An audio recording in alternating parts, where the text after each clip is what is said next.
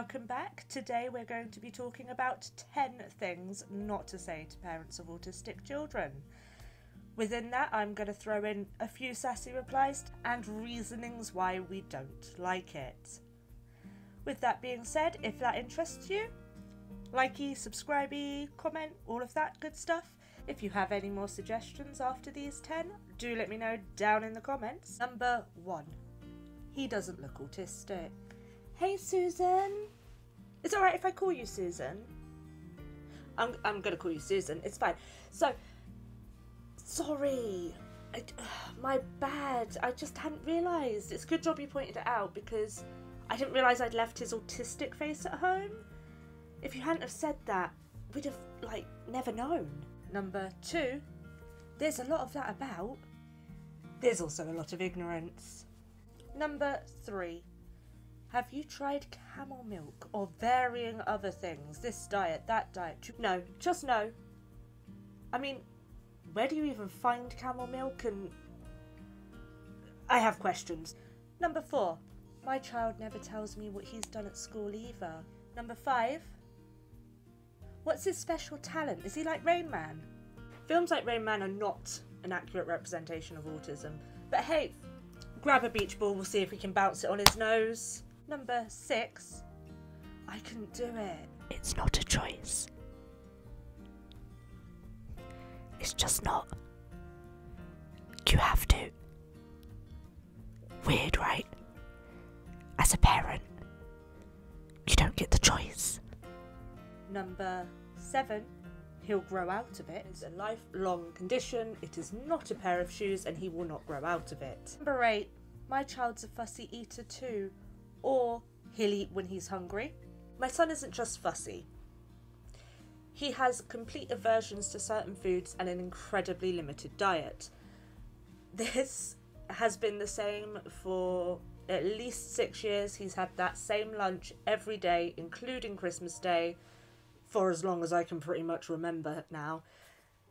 He has problems with taste, colour, consistency, flavour, texture, everything that would go into that. The smell of it, for example.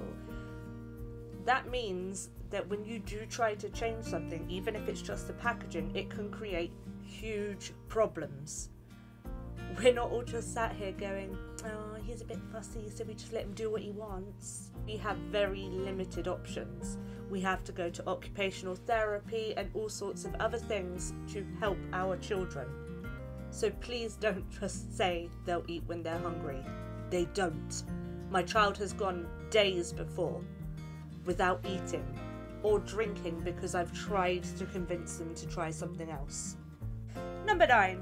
Everybody is a little bit autistic. Everyone is not a little bit autistic. By that same token, you could say everyone's a little bit Down syndrome. Everyone is a little bit Alzheimer's. Everyone is a little bit one-legged. It's just not true. And number 10, my child has meltdowns too. No. Now please understand that when we say meltdown, we don't mean tantrum. We do understand that autistic children can have both meltdowns and tantrums, but they are not the same. A tantrum is typically because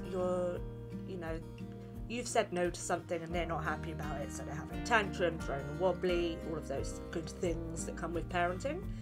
A meltdown is a reaction to a sensory overload. This could be too loud, a weird smell, too much light, too many people, all sorts of reasons go into this, and they are different for each autistic child and different for each situation.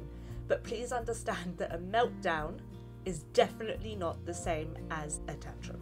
It's just not the same. A meltdown and a tantrum are not the same.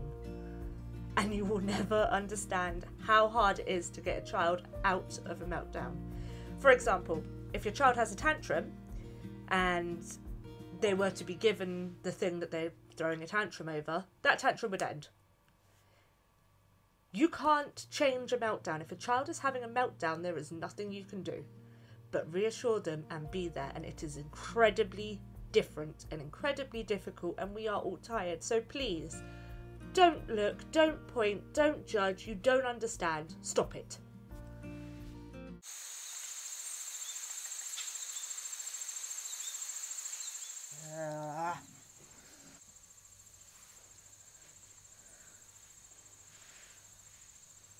Hey, and do let me know it down in the comments. Let me know in the comments if there is...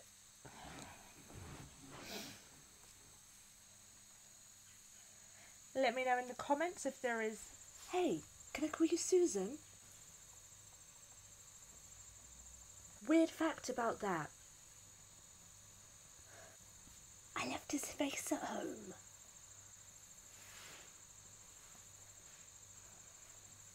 Hey, Susan.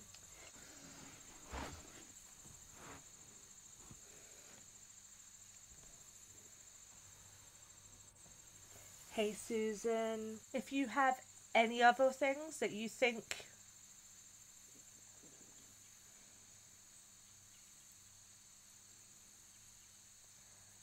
And number 10, my child has...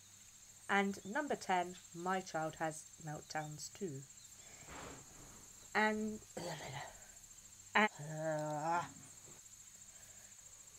hi, so fun fact, I guess I left his autism face at home. Crazy, right? Oh, for fuck's sake.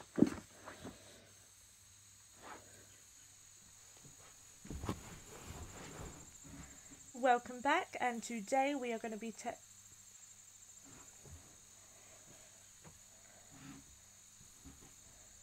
No one's asking you to. No one's asking you to. Go away. No one's asking you to.